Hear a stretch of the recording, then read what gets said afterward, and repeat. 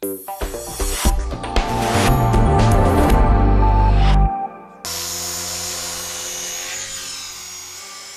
Fischer has had plenty of time for his hobbies this past year. The metal worker earned good money until the financial crisis hit. The economic downturn that followed flipped his family's life upside down. Technically, he was still employed, but his hours were drastically reduced. Other locals found themselves in the same situation. A few people who live here also work at my company. They were also put on short time. They're in the same situation as me. They were also at home with their families. We've all sorted through our files and taken care of our gardens.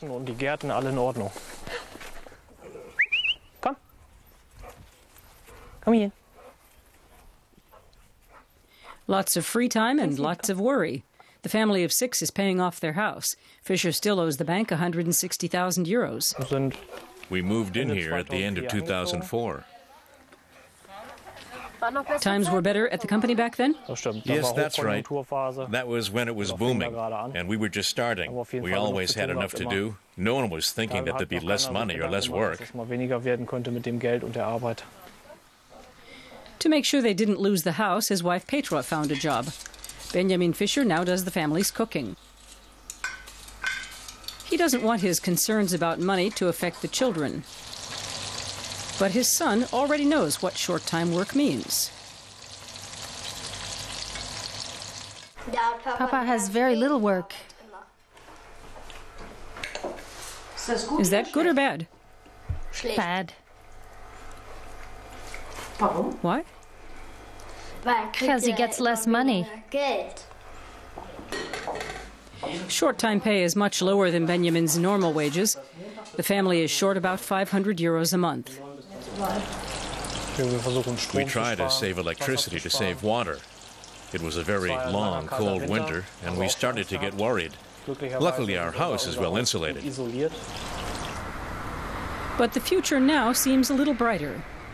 Benjamin Fischer's company is noticing the improvement in the economy. There are more orders, and there's enough work for the 1,000 employees. Full-time work and full-time pay. For now, at least. It's only for July right now, but you can look ahead a bit. I think it'll last a while.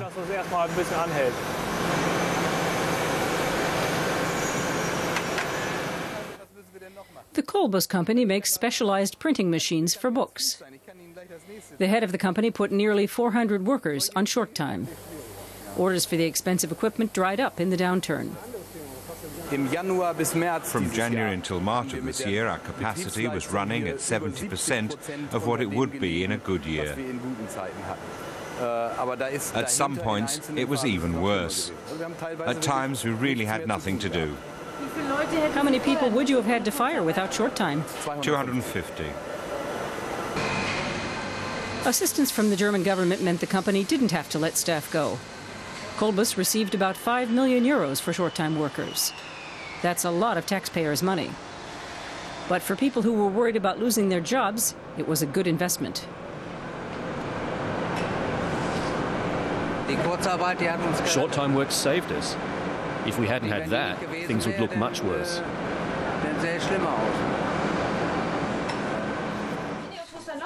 The Fischers agree. They've made changes since the downturn. Petra has started working again and plans to keep her job. She now thinks having just one wage earner is too risky for a large family.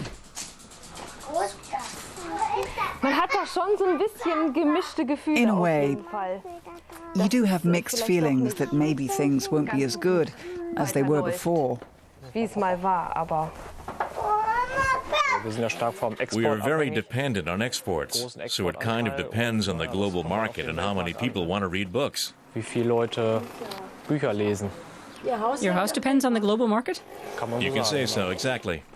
At the lowest point of the downturn, more than 1.5 million people were on short time in Germany. Now it's 100,000. For now, at least, Benjamin Fischer is no longer among them.